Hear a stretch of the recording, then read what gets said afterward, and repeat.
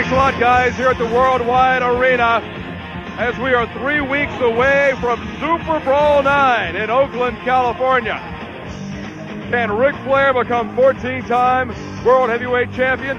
My money says yes. I know that I'm counting down the days to Super Brawl, and you can rest assured that the Nature Boy Ric Flair, the new president of World Championship Wrestling, is doing exactly the same. Everything that he has had to put up with in terms of the NWO is going to come to a head at Super Brawl. Yes, it's an opportunity for Ric Flair to say, I am the 14-time World Heavyweight Champion. But I think that that's secondary.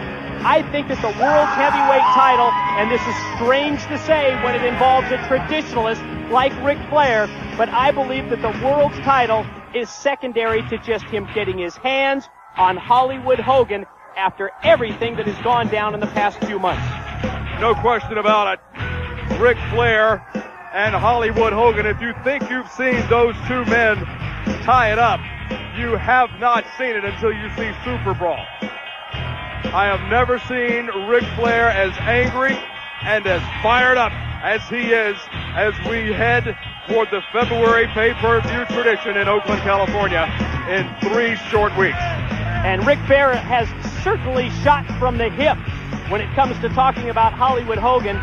You remember that Flair mentioned that Hollywood Hogan did everything within his power to keep talent in his own shadow. Flair agrees. Hollywood Hogan is bigger than life. But when it comes to establishing who is the world's heavyweight champion, which we will do at Super Brawl, it's going to boil down to Hollywood Hogan's ego, fame, and notoriety against the in-ring wrestling reputation of one Ric Flair. That's going down February 21st at Super Brawl 9. And here on Worldwide, Mr. World Class, Chip Minton, one-on-one with Scotty Riggs. Minton shot in. Step over by Minton, leapfrog by Riggs. Waits on him. Oh, what a drop kick from Scotty Riggs. And I still haven't had my questions fully answered about Scotty Riggs and the missing eye patch. Yeah. We all know that when Scotty Riggs was a member of the Flock, he received a drop toe hold from Raven into a steel chair, and for the better part of a year plus, wore an eye patch. Ever since his dissolution and ever since the Flock was dissolved, we see that Riggs is no longer wearing the eye patch. I wonder if maybe Raven hadn't just convinced him that he needed it. And he really didn't. He obviously didn't. He's in there wrestling without it right now. Probably as good an answer as any when you consider the spell that Raven had over the other Flock members, just a total mind control.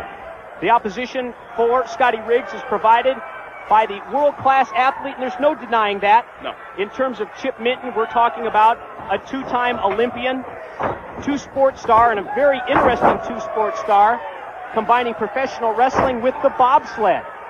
And if you ask Chip Minton, he was let down by the other 3 members of the U.S. bobsled team in both Lillehammer and Nagano. But I think if you go back and watch the tape, you saw Chip Minton lift his head. And when you're zipping down that bobsled track at who knows how many hundreds of thousands of miles per hour, you raise that head, that creates just enough resistance. It shaved precious seconds off the run, costing the U.S. a medal at the Olympics. That's what I say. And it's just so disappointing to see a great athlete like Chip Minton point the fingers at his teammates. Yeah. I mean, we're talking about the Olympics here.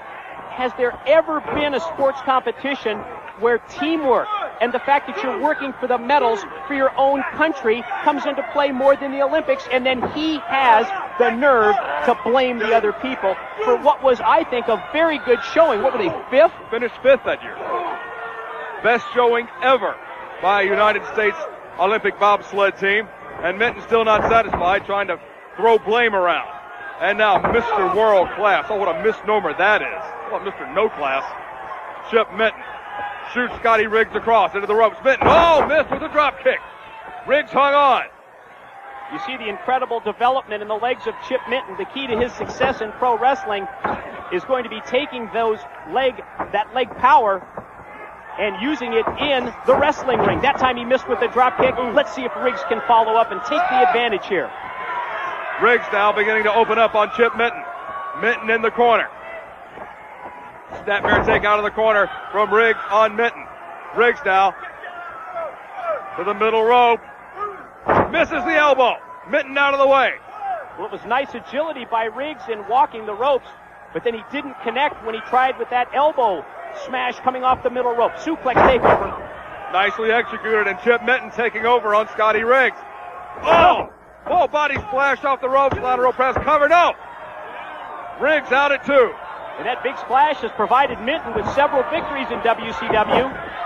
Oh, leapfrog from Minton. Oh, the 5-arm from Scotty Riggs out of nowhere. Back press, hooks the leg. Got him. He got him. Scotty Riggs gets the victory. Another success from a former Flockster. Riggs goes airborne with that flying forearm smash, connects, follows up with the pin. Much more action still to come on Worldwide.